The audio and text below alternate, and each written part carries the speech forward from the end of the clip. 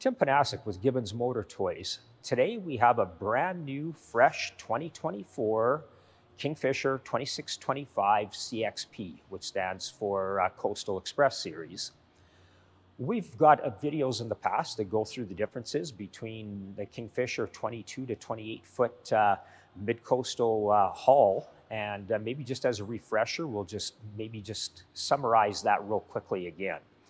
So just so that everybody's familiar, the 22 and the 23 foot are basically the same hull.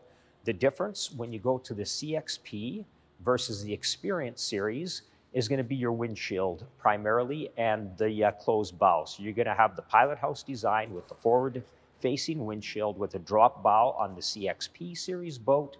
With the Experience boat, you're going to have the sloped back windshield with a drop bow. As far as to make sure there's no confusion, as an example, the Kingfisher 22 and 23 foot boats are virtually the same hull, and they're actually very much the same length. The difference is in how they're measured. The CXP version gets married from the bow to the back of the engine pod, versus the Experience models are measured from the bow to the back of the transom. So that's where the difference is in terms of the designation on the boat, but the hulls are virtually the same. So this 2625 that we're looking at is virtually the same hull as a 2425 Experience. The 2825 Coastal Express, there is no Experience model of the 28 foot. And as we're showing you this 2625, please keep in mind that it's virtually the same boat as a 2825, other than the 2825 is 2 feet longer, and that space is in the aft deck. Other than that, the boats are virtually identical. So by showing you the 2625, you're really looking at the 2825 as well, just 2 foot shorter. And keep in mind that the horsepower rating on the 2625 is a maximum of 300 horsepower versus the 28 is a maximum of 400 horsepower. While we're standing here, we can show you this easy loader trailer as well. This is a 7,500 pound trailer. It's also got the upgraded Hydrostar brakes. So if you look at the Hydrostar brake system here, that is the best brake system you're going to be able to purchase. And the reason for that is that you do have disc brakes, which are a better braking system, easier to maintain, better braking performance. And of course, with the Hydrostar system, you get to control that from your electronic brake controller in the vehicle. So looking down the side of the 2625, you can see the stainless steel bow rails that it comes with. It's got the optional Haas rings, so that makes it better for tying up to a dock for running your tie-down lines through there. As far as the side of the hull, you've got the heavy-duty rub rail, which is an option that's been added here. As with every Kingfisher hull, this has got the full reverse chine hull right from the bow to the stern, and you can see how distinctive that reverse chine is. The advantage to that is that combined with the lifting strikes, that's going to get the boat on step quicker. It's going to stay on step at lower speeds. It's going to give you more stability when the boat's still in the water as well. So those are all advantages to those features, which is prominent on every Kingfisher hull. As we go down the side of the hull, you can see the heavy-duty cleats that are on the Coastal Express boats. As we look to the transom, this is something that's brand new for 2024, and this is a running change that just came out. So this has now got what we call the offshore transom. So basically what it is it's a design that comes from the offshore boat. And as you can see, as you move around here, we've got this configured with the main engine. We've put the 25 horse kicker on here. So you can see how all that bolts and fits onto that transom. If one was to put twin engines on here, then we can have a kicker bracket on the side and the twin engines on the transom, just like you see it there. Speaking of engines, this has got the Mercury 250 horse. The other change to this is that typically in the past, we would have a 25-inch leg. This is now a 30-inch leg. So with this offshore transom on the CXP boat, we're now going to a 30-inch when you do a single. So we've elected to do the 250 with a 25 horse kicker. This is going to be a great combination for most people. This 25 horsepower is a new engine from Mercury. It's designed as a pro kicker for a trolling motor. You can see the large 4-bladed prop that it comes with. So it's basically just a larger version of the 9.9 and the 15 that Mercury came out with a few years ago, now in a 25 horsepower with EFI. So it's just a sweet running engine. The reason that we do the 250 on here is for two reasons. Number one is that maximum horsepower on here, as I stated earlier, is 300 horsepower.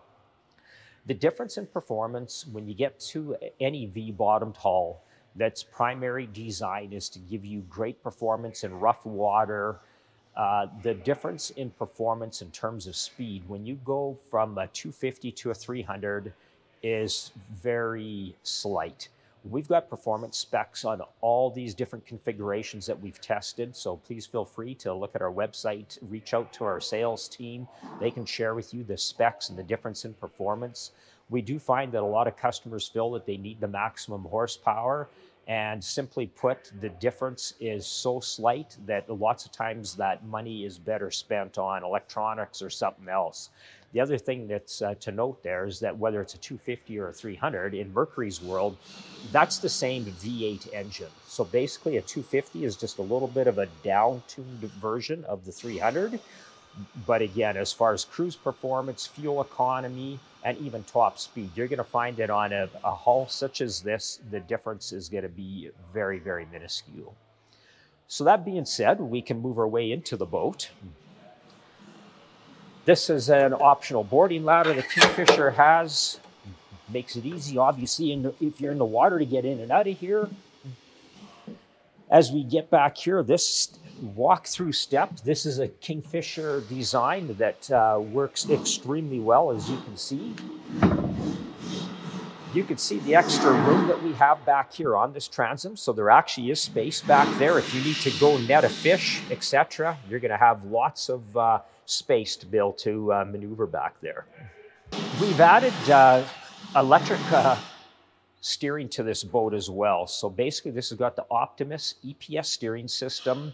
We've done videos on just the steering system, so you can refer to that. At the end of the day, what this means to you is that this is the very best steering system that you can possibly put on this boat. So to adapt it to an autopilot, the ease of maneuverability, the steering ratios that are adjustable, etc. Again, refer to the other videos for that. This is the best steering system that you're going to get. This also has an upgraded fish box, so this is actually a live well. So what this works good for is people on the coast is a great place to keep your crab. You can keep fresh water circulating there if you want to keep them alive. Kingfisher's done a nice touch here. You can put 2 knives in here. You can put your pliers here, so you got that gear, very easy access to it. You got more storage here. Access to your batteries, bilge pumps, etc. is very nice, very clean. You can see how clean the wiring and everything is. And as far as your pumps and easy access to your fuel filter, any of that stuff is really wide open and easy to get at. As far as this is also what's called the Easy Clean Floor, so that's an option. We've showed this in many videos as well. What this means to you is that you can have all kinds of fish debris on here. You hose it down, it's going to run over the sides. There's channels in here that's going to accumulate, and basically that debris is going to end up under these plates. These plates are removable, but at the end of the day, those pumps are going to take care of that debris. So you got macerator pumps that are going to pump out most components. You've got fish boxes here on each side as well. So you got one on each side, so you got lots of fish capacity storage. Kingfisher's traditional trays on the sides with the welded rolled over edges, which are very nice. They're extremely strong. If you rub your legs against them, everything is smooth here. This has got the side bolster pads, which is part of the Aurora package. So that's an option that's been added here. New for 2024 as well is going to be this extended roof is now standard. So that used to be an option. Bottom line is nobody was ordering the boat without it, so it's now standard. So you've got a grab handle here. This has got an aft deck light, which I believe is also part of the Aurora package. You can see that you've got lots of room here at the helm. You can add electronics. You got 2 cup holders. You just got more storage space under here. You can see the controls for the kicker where we've got them mounted there out of the way. This does come with a sloper curtain. You can see that we've got snaps here and along here that go here. So that sloper curtain can be added to this. So when the boat's in storage or whether you're trailing it or whatever, you got everything in here that's going to be protected. As for this door, you can see that it's secured here. You just got a latch to release it.